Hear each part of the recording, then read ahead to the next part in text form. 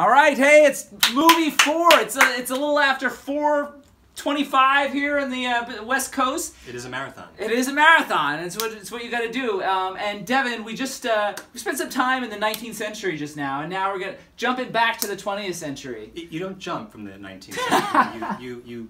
You basically just meander gracefully. We're meandering gracefully back into the 21st century. We're jumping like a full 100 years though, from like 1877. 150 years. Yeah. To 1970. This is. Oh well, fair. Yeah. Fair. It's a modern film from 1971. Fair. So yes, we started out with a film from 5 years ago, then 10 years ago, then 25 years ago. Those last two films were period pieces, but now we're going back 50 years to see a film that takes place 50 years ago.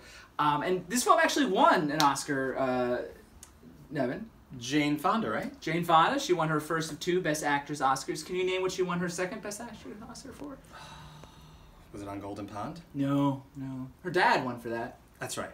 Yeah. It was also in the 70s. Second Oscar. I don't know. It's called Coming Home from 1978. Oh, Coming Home. Yeah. Anyway, so this is our first one, and they say that you know women win Oscars for playing nuns and prostitutes, and so here we are. Which one is this one? We're gonna find out very soon. I don't think Jane Fonda's ever played a nun.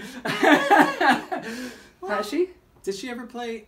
No. She wasn't playing a nun in I don't know. Son of a. With when she could 9 to 5. No, the play based on the play, and she shows up and she's smoking. Anne Bancroft played it, and then wasn't Jane Fonda also once? Agnes of God? Yeah. No, it was Anne Bancroft. But never not on film. Fonda? All right. Anyway, I don't know what he's talking about. We're ready for our 4th film of the day here at the Oscar movie marathon. It's Klute from 1971, also starring Donald Sutherland and directed by Alan J. Pakula. One of the less, I feel like Alan J. Pakula is a guy that doesn't get enough credit over the years. I like him.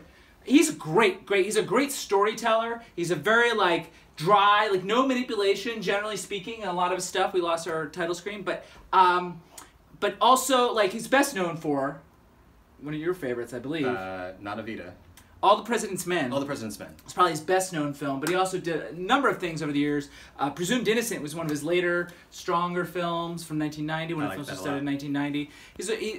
If you don't know him, look up his stuff. It's not flashy, but there's some consistently great performances, and they're consistently good movies, so that people know his movies, but not necessarily his name. He directed Klute, and we're going to watch it right now. And you have never seen Klute? Never. I saw Klute a long time ago. All right, some of our guests here have not seen Klute either, so it's going to be very fun to rediscover for me and discover for you guys Klute starring Jane Fonda and Donald Sutherland. We'll be back for our final movie of the night later.